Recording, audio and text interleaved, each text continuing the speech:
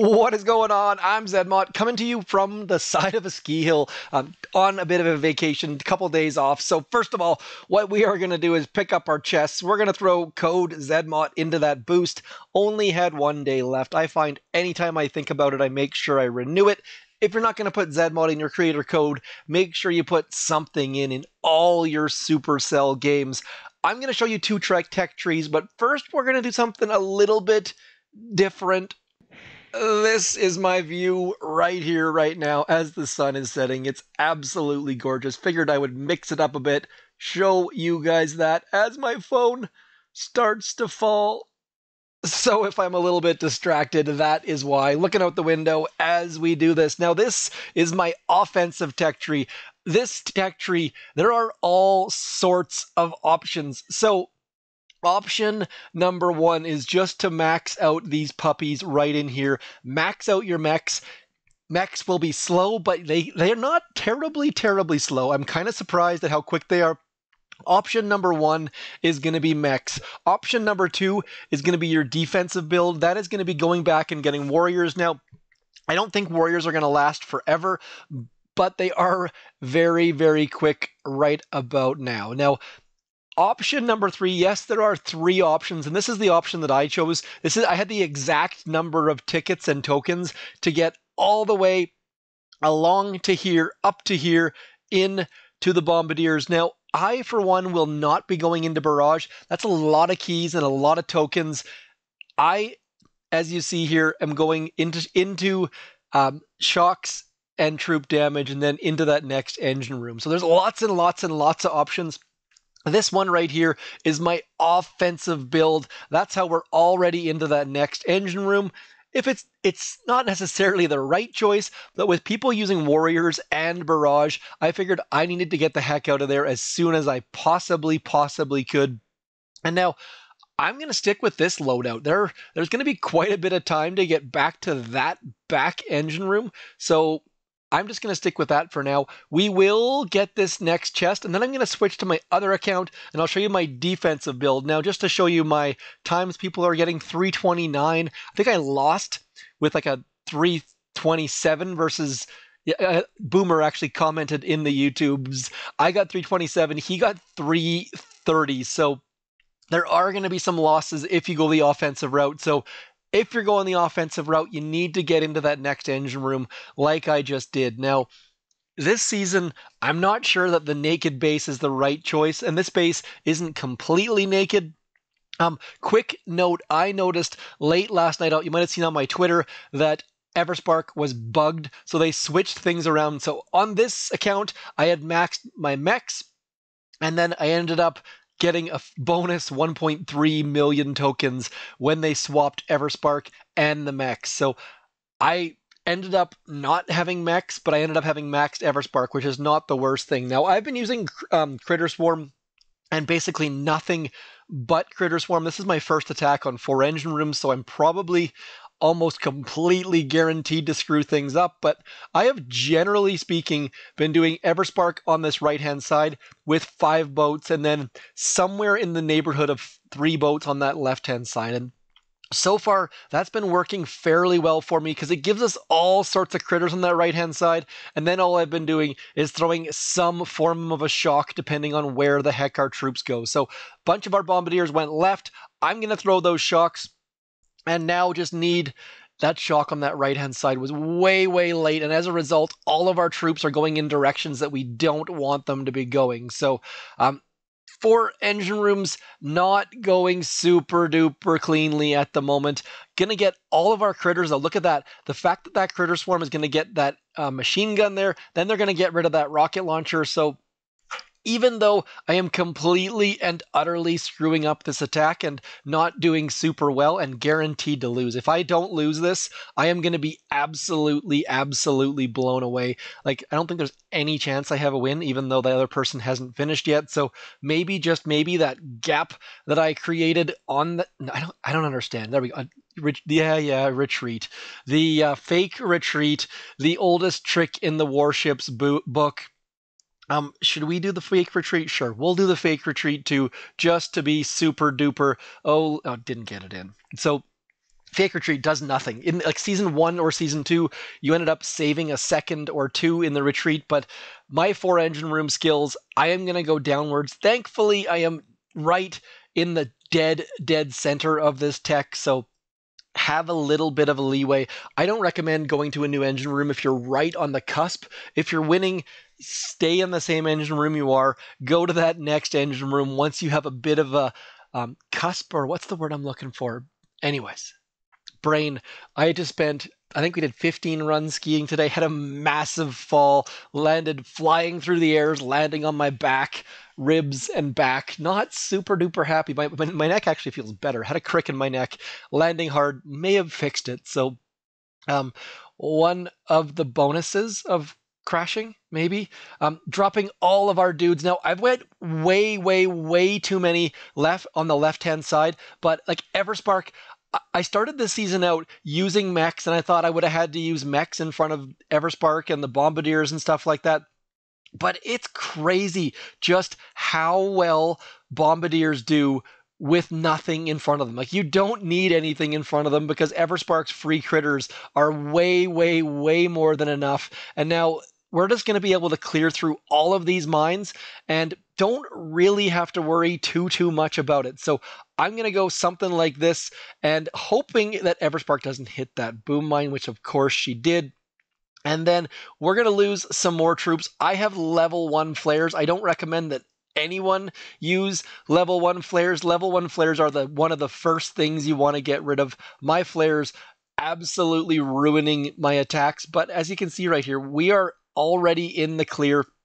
Just need to get our troops a little bit farther north, north being up towards that engine room, south being back towards that boom cannon. And then my flares, I'm throwing them super duper ridiculously early, hoping that we ended up with the right number of bombs in the air. And now our time still not good. Not entirely sure if our opponent started late or what, but my 4 engine room skills definitely going to need some work. I feel like warriors are going to be absolutely awesome. Also, barrage also going to be somewhat helpful. I don't feel like that universal remote's doing this person any favors, but I don't even know where Zukas are in this tech tree, to be completely honest. I want to quickly check in to see where the heck they got Zukas from. Okay, going down that road, getting into Zukas.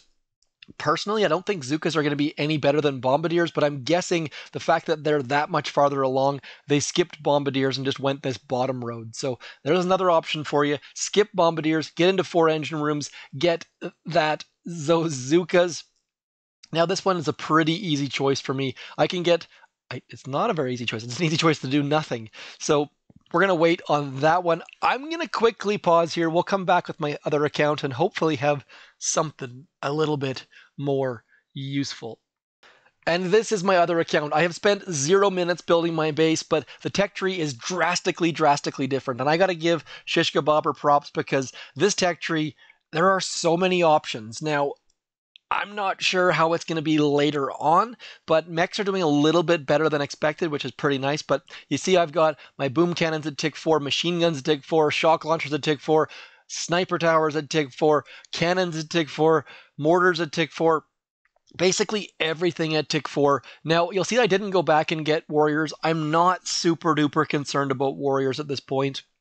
This is going to be my defensive build, and warriors just don't meet with defense. So shock launchers and rocket launchers, getting those rocket launchers to the next tick is on my list. Not entirely sure how high it is. Don't care about bullet, but not sure where we're going. Might go get that sky shield down there perhaps, but this base, you see, comparing the times, you'll see like people getting 3 minutes 2, 250, 3 minutes 2, like the times are definitely slower. So barrage going to be a thing, and those times also would have drastically changed just now because before I had machine guns, people with warriors just walking through my base. So machine guns and mines, definitely something you want to invest in if you're seeing people come in with warriors, or if you're expecting people with warriors to come in. So lots and lots of things you need to worry about this season. Warriors, barrage, it's going to be a bit of a gong show for a little while. And in seasons past, it would kind of settle in at the 2 engine room level or the 3 engine room level. And this season is going to be a little bit different simply because there's all of those dead end paths that people can get to. And they are going to mean that just when you get comfortable in 2 or 3 engine rooms, there's going to be people that have reached the other dead ends and it's going to get back to crazy sauce. So we are just dropping bombardiers and throwing those flares.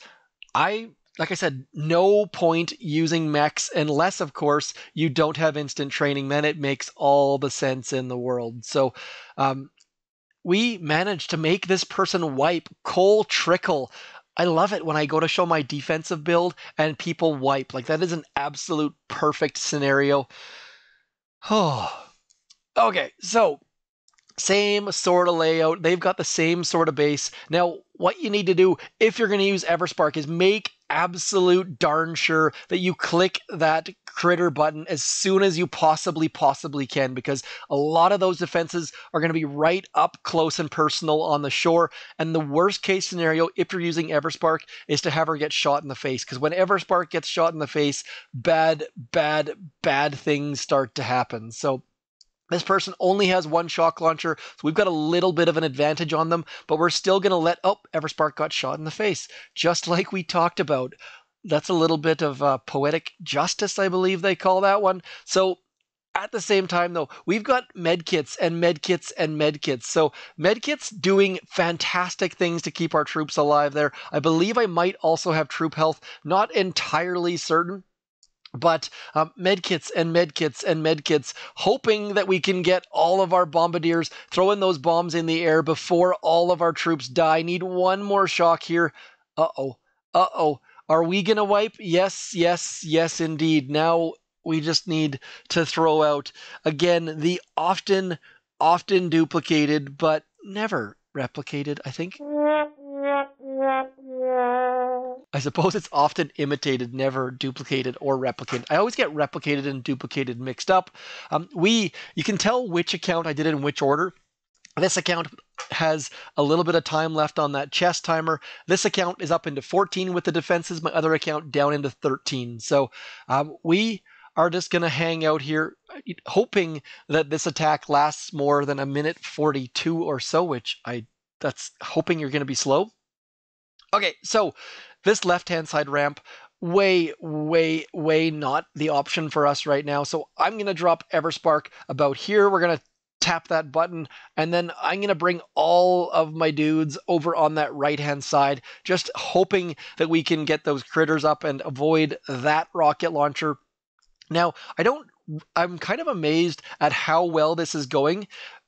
In general, I would have assumed there would have been way more wipes, but Everspark and her critters just making all the difference in the world. And the fact that I guess there's no defensive building damage quite yet, but I believe we've got troop damage and troop health. So Everspark about to get shot in the face right there, which is going to be a bit of a problem for us, because that means that a whole bunch of critters are not going to be able to clear mines for us.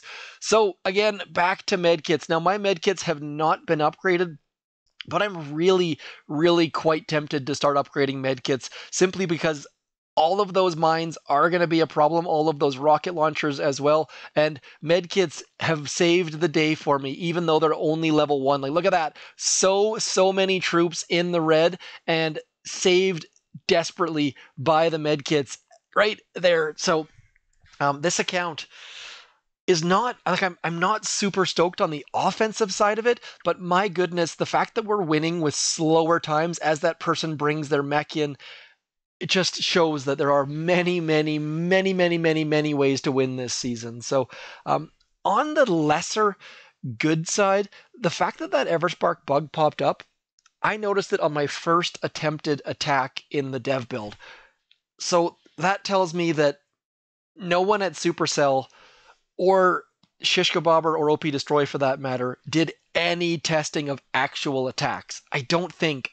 It's possible, maybe they did, but it's such a glaring issue that I feel like it couldn't have been any attacks done, and that just makes me sad that 0 testing was done by the dev build, but by the dev team on the dev build. So I don't know how that happens or why that happens, but little bit sad for sure because they're they've got so many people that are more than willing to test, and I would love. The problem with the boom tubers testing it is there's no one to attack. Like every time you press attack on the dev build, it just sits there and spins and spins and spins. So, but if there was some form of a testing group or a anyways, you get. Hopefully, you guys are picking up what I'm putting down because if you guys follow me on Twitter, I posted about this before the season started, but of course, it was too late by that point because the developers were sleeping. So would have loved to notice this, and it's also on me. I could have noticed it days before as well when I did my sneak peek. So, don't want to point fingers too much, but just feels like a missed opportunity for certain. Just like a missed opportunity to beat the T. I believe I've played T Whistle before. It's kind of neat in Warships where you start to notice people's accounts that you have attacked in many seasons in the past. I'm going to try and get as many of my troops over on this left-hand side as possible, trying to send all of my troops up through there as Everspark is pooping out critters. Now, my other account where I ended up getting the basically free maxed version of Everspark, definitely getting more critters out and clearing more mines. I wish I would have had that on this account because against the more defensive builds, more critters would have been incredibly useful. So at this point, we are just going to throw that flare, getting all of our troops, ignoring all of the defenses at this point, to our peril, because those mines just absolutely melted my face. So let me know which of the builds you're using, which of the metas you're using, if you're going to 4 engine rooms. Warriors, Barrage, right about now, the 3 engine room level is not designed for players like me who are trying to either bulk up or move forwards because both Warriors and Barrage, you know what, let's show you how Scooby, let's pick the fastest attack. Scooby coming in 3 minutes, 16 seconds. Let's show you what they're doing. So all Bombardiers and Barrage. You see that? Just Barrage, throwing Barrage at that back engine room. Now, I've got a bunch of buildings that are touching that back, and it's to my detriment. So probably need to redesign my base a little bit to make players come a little bit spread out and maybe use this left-hand side dock or ramp a little bit. Anyways, that is me for Warships Season 31. Wanted to get this video out there. It's definitely not quite as informed as I would like. Typically like to give a little bit more details, but for once, for the first time in a long time, I'm away from work, I'm away from the house and chores and just relaxing with the family. So I am not going to be posting a heck of a lot until Thursday or so. So anyways, hopefully that helps you. Hit me up in the comments. Let me know what you think about this season, how you're doing. I gotta say, I am very surprised. All mechs doing far better, and they're decently quick. Grenadiers, kind of a waste, kind of useless, but mechs themselves, better than I would have expected. Anyways, that is all for me. As always, I am Zedmont. Thank you for coming in. Like, share, subscribe, click the bell, all that kind of stuff. Otherwise, hit me up in the comments. Let me know how's it going. I'll talk to you soon. Thanks for coming in. I'm Zedmont. Peace.